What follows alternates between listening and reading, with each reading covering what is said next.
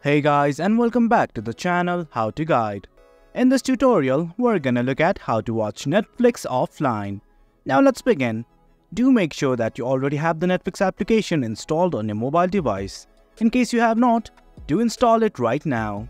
As you can see, I'm opening up Netflix and right here is my profile. I'm simply gonna click on it to open my profile.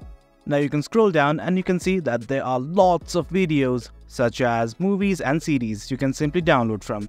Let's say I want to download this movie right here. Simply click on it, and right here is the download button that you can find. In case you want to play it, here's the play button right here, but since we want to watch it offline, simply hit on download. And as you can see, the video is being downloaded. Now let's wait for a while and the video will be downloaded. As you can see, the video has downloaded successfully. Now let's try to look at it offline. Right here's my profile, simply click on it, and something like this will open up. Here's the download section right here. Now I'm simply gonna turn off the Wi-Fi from right here.